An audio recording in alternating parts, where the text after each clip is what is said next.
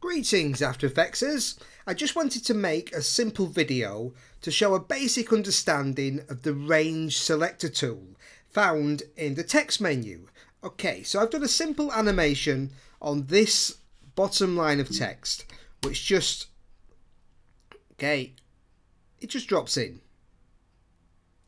Alright, so I've animated this with the position, not the position of the layer, the position that's found in the transform menu, not that one, but the position from this menu here, animate. Okay, I've gone into here and I've chosen position.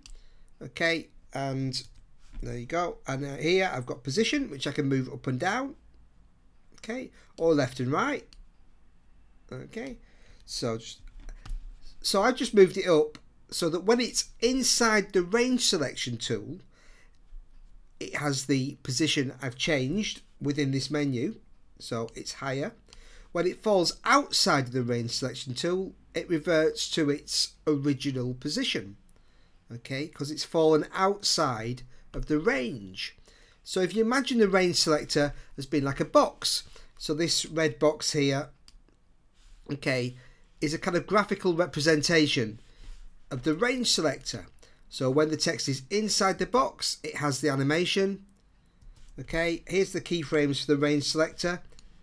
So we start at 0, being the left hand side, and the end is at 100%.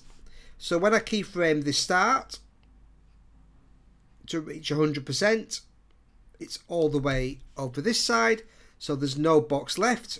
Okay, and then our range selector has vanished and all the text is back in its original state. Okay, so I could add more things to this. I can go and add, say, a blur. Okay, and if I blur this, okay, it's all completely blurred because at this point we've got the start at 0 and the end at 100, so our box is 100% on. Okay, and then as it starts falling outside the box, okay, there we go, our text reverts to its original format. Okay, so that's what the range selector is doing. All right, so if I remove these keyframes, I could keyframe the end instead. So I've got the end at 100%, so if I wanted to write from right to left, I just keyframe it the other way.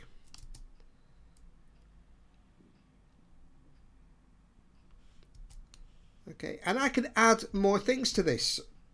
So I could also add onto this range selector, let's just do something like skew. Okay, so I could skew it and just really sort of twist it round in a big way. Just do my skew axis, there we go. And then it's going to drop in with a slant.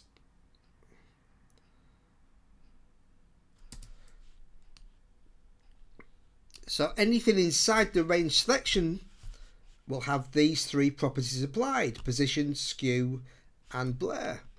When it falls outside the box, it reverts to normal. Okay, and the beauty of this is I can then take this, if it's something I want to apply to other layers or other compositions or in other projects, I can save it as an animation preset. Okay, so here I go to animation, save animation preset.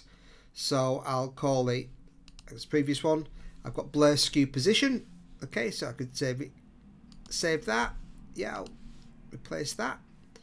Okay, so if I take this animator off and just go to my effects and go to my user presets, blur, skew, position, I can drop this onto my text layer, any text layer,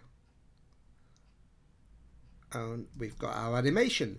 So it's a great way to save an animation you've made for use in other projects. Okay, so that's just a very basic run through of what the range selector is and how it can be used, and there's lots more things you can play about with to create more complex animations, but I think this is just a nice way to introduce a great tool in After Effects.